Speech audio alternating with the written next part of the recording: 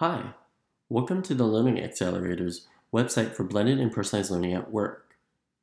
We're really excited to share all of our resources and strategies to help you learn about and implement blended and personalized learning in your context, no matter where you are in your journey.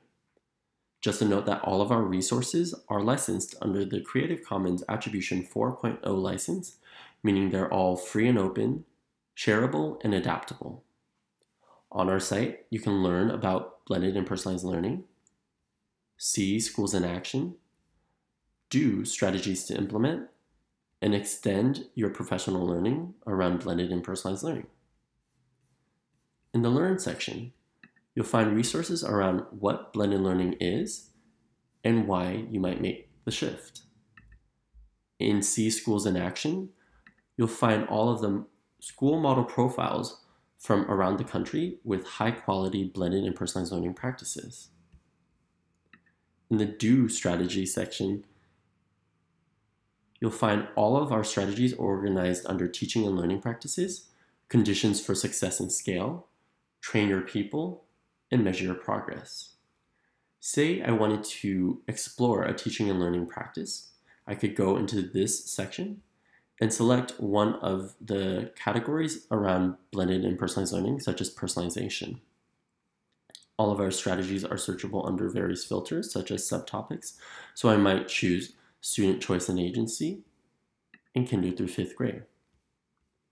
If I wanted to dig deeper into Trailblazer Elementary School's promoting personalization through learner pathways strategy, I could click on the card to find contexts and more descriptions on what the strategy looks like, often including what a student might do, what a teacher might do, and what technology might do. Strategies also have videos and accompanying artifacts to help someone better understand what the strategy looks like at the school. Each strategy is also tagged to various keywords at the bottom, which allow you to easily search for different strategies as well as jump to the various tags. For example, I clicked on student choice, and now I'm finding all of the strategies and artifacts that are related to student choice. Say I was interested in learning about student profiles. I might type student profile at the top, click search, and again, now it shows all of the artifacts and strategies related to student profile. From here, I can select on different filters to better refine what I'm looking for. The last section on our site is Extend Your Professional Learning, where you'll find insights from experts in the field and a link to the Learning Commons, a new partnership between various blended and personalized learning content creators supporting educators in their competency-based adult learning.